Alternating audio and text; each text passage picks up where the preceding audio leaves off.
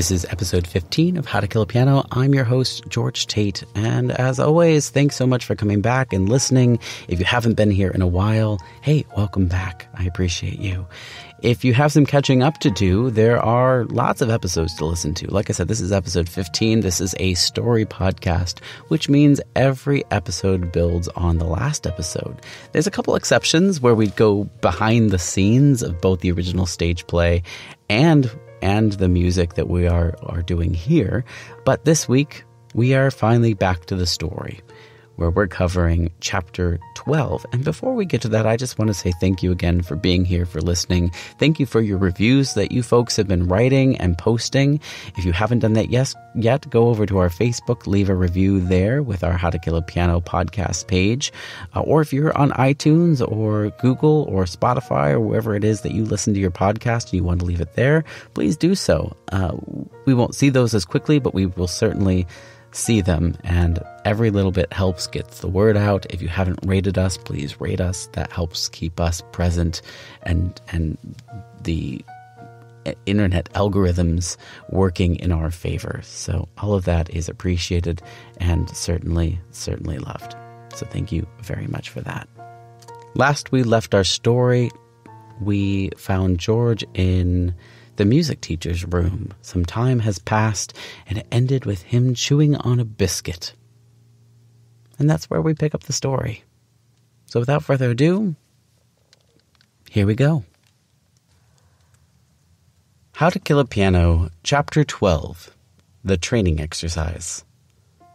Knowing that something works is simple. Knowing how that same something works can be intimately complex.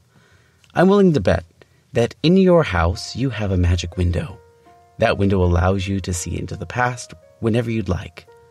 It might even allow you to see what's happening across the world right now or deeply into worlds that might not even exist.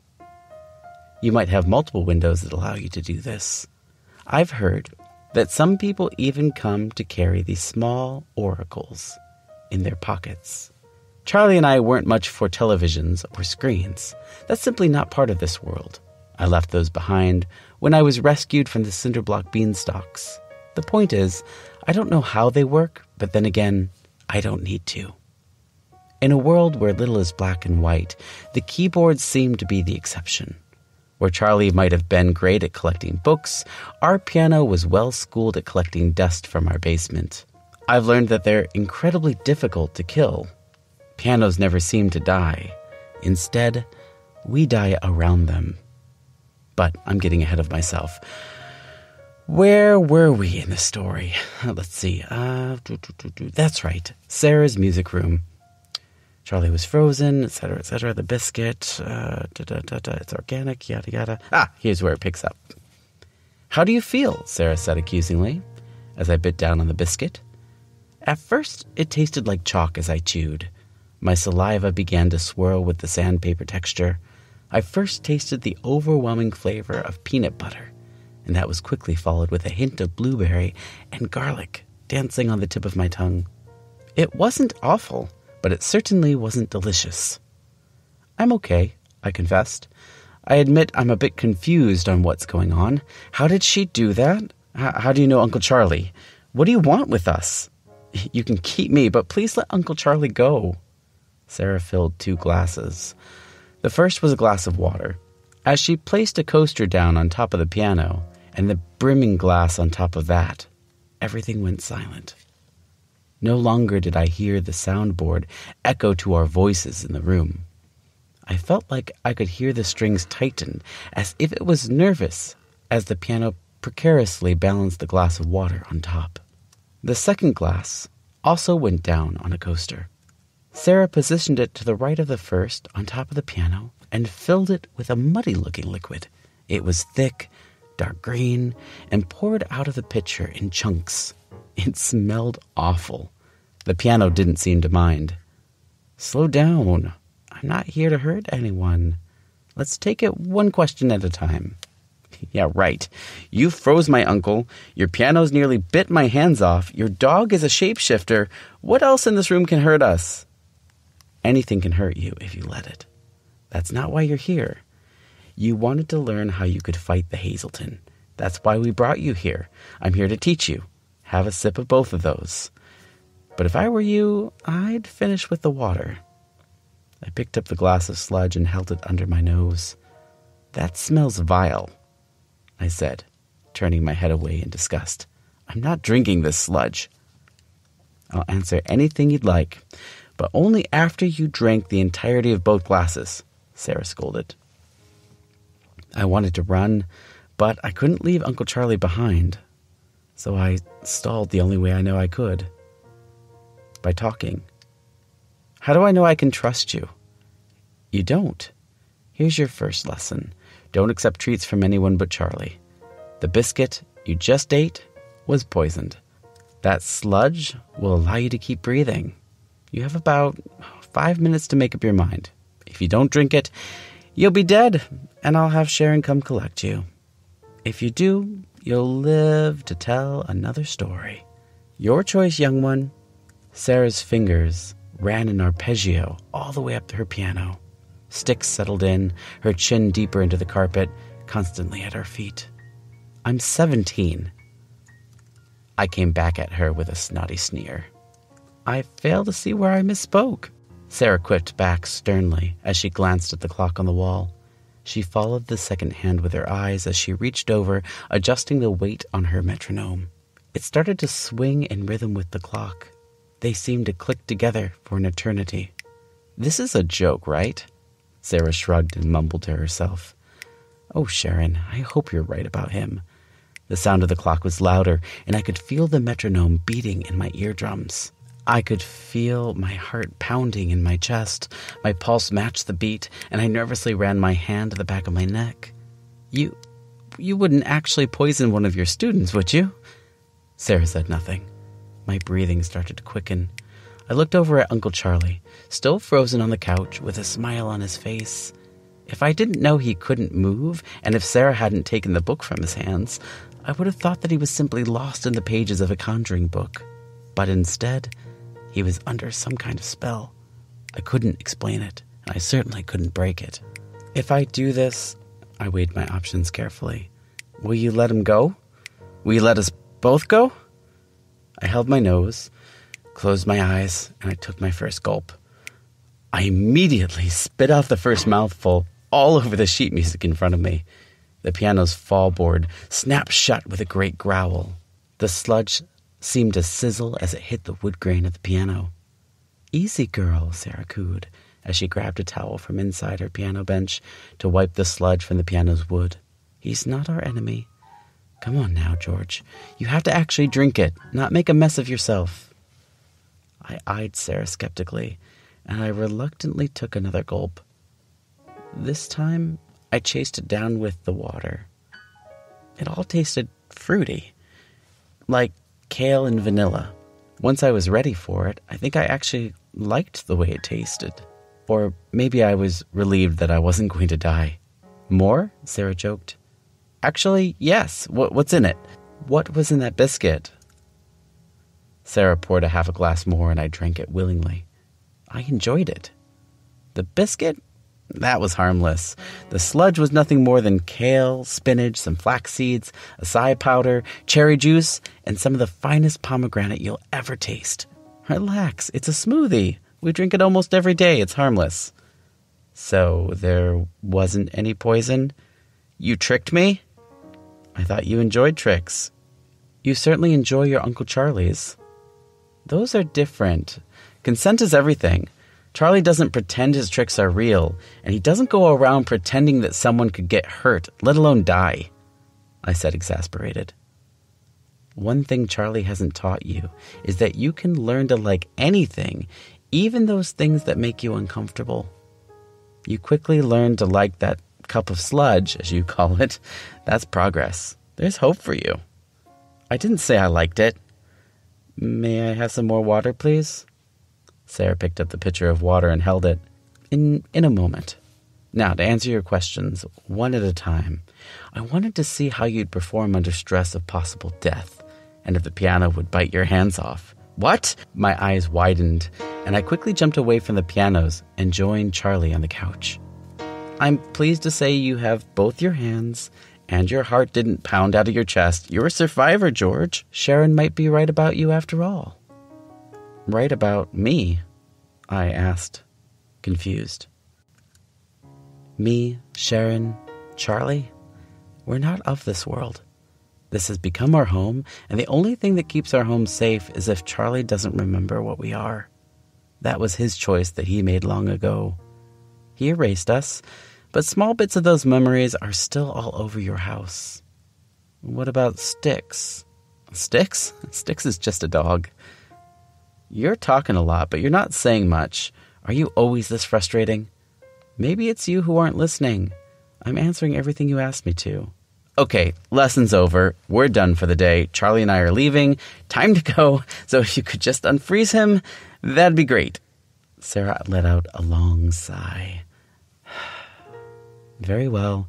Let me show you one last thing. Then you're both free to go. Follow me. Sara calmly stood and walked out of the room. The strings inside her piano began to vibrate. I walked over to Charlie, kissed him on the forehead, and said quietly in a whisper, I'll come back for you. I promise. Don't be silly, Sara's voice said from the other room. I promise he's fine. This isn't the first time, and won't be his last.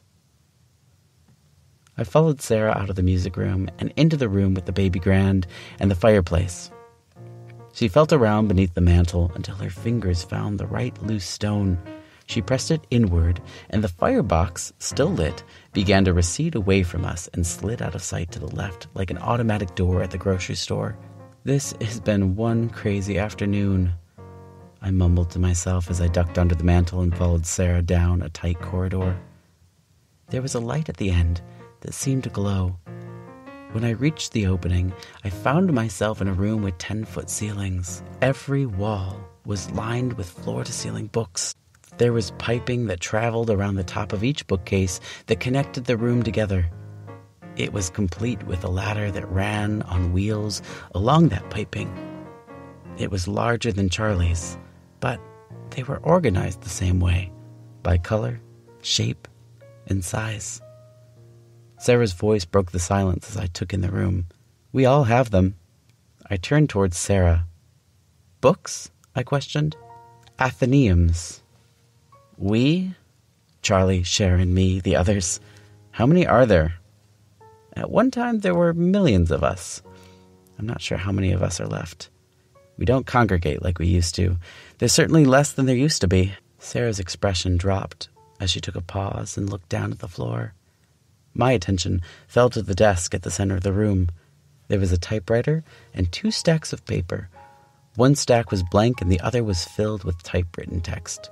Next to that was some binding material that looked like someone was sewing the pages of the covers together by hand. Sara's gaze broke and noticed me eyeing the desk. It's a bit of an art form. Not all of us are great at it, but I think I do a pretty good job, especially after all this time. Charlie was always the best craftsman out of all of us. Sharon a close second, but then again, she has a bit of a reputation for bringing things to an end. What is it for? This is our communication network. In part with each other, and also the rest of the world. We observe and record. We do our best to guide. Then we push those records forward through time. Once something is written here, we bind it. It finds a home and a place on our shelves, and a duplicate appears in every Athenian's library. How often is something added? That varies. At least once a year. Sometimes monthly. It depends which one of us is writing. That doesn't make any sense. I know most of the titles in Charlie's library by heart. I've never seen a random title appear on the shelf. At least, not that we didn't place there personally.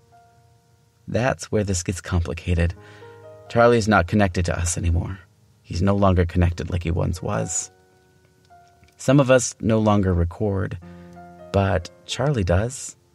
And he also collects, but he's not connected, so we don't see his writings anymore. Your Charlie has titles that none of us have direct access to. Charlie knows things that even he isn't aware that he has in his head. That makes him valuable. That makes him desirable. that also unfortunately makes him a target.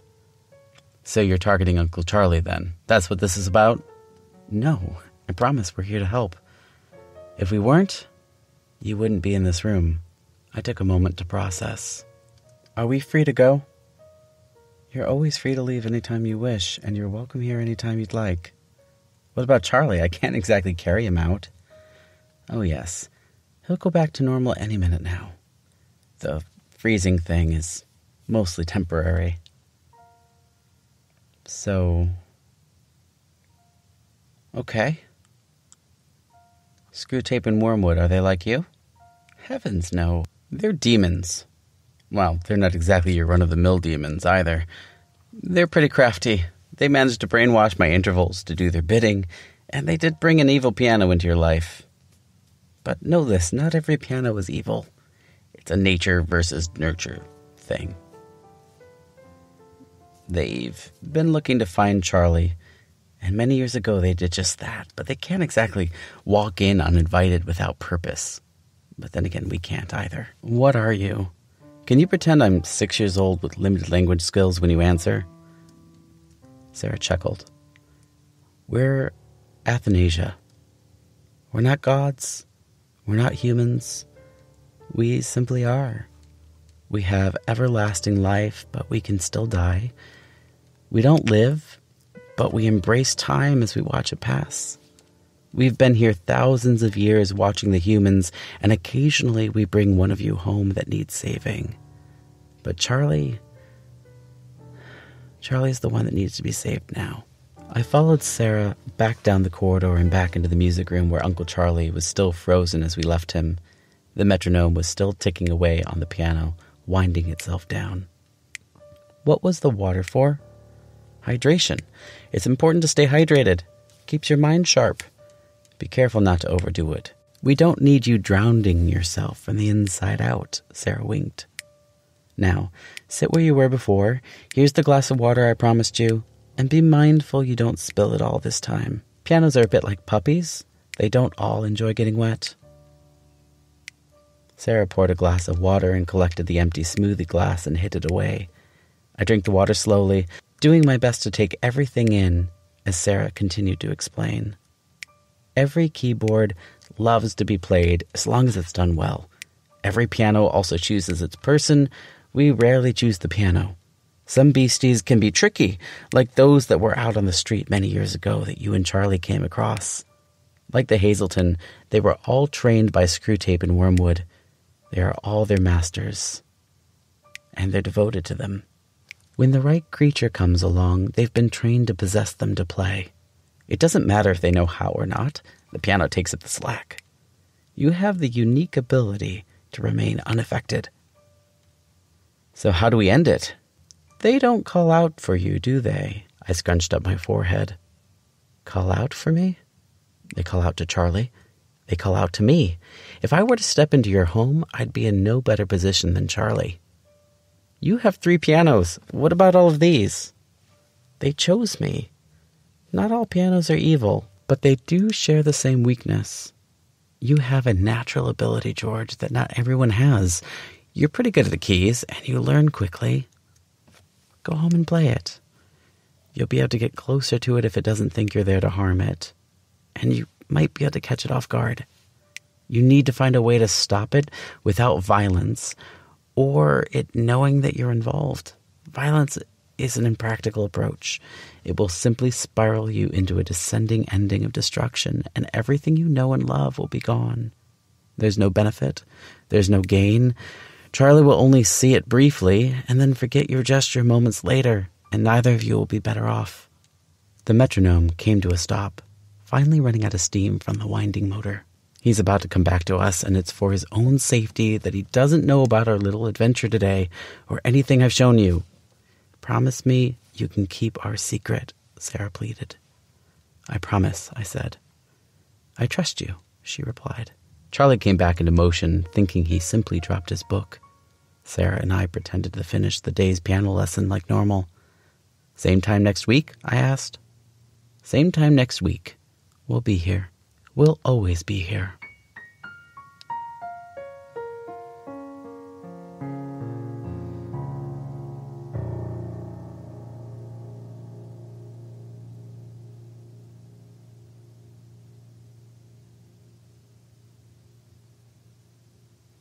That concludes episode 15 of How to Kill a Piano. Again, I'm George Tait. Thanks so much for listening. The piano music was played live to broadcast or live to tape by yours truly. It had, of course, elements of Chopin's Funeral March woven into the music that we played impromptu, and, of course, reoccurring themes from throughout all of the episodes so far. Again, if you haven't shared this, please do so. Please notify your friends, write a review if you can. And as always, we'll see you next Monday.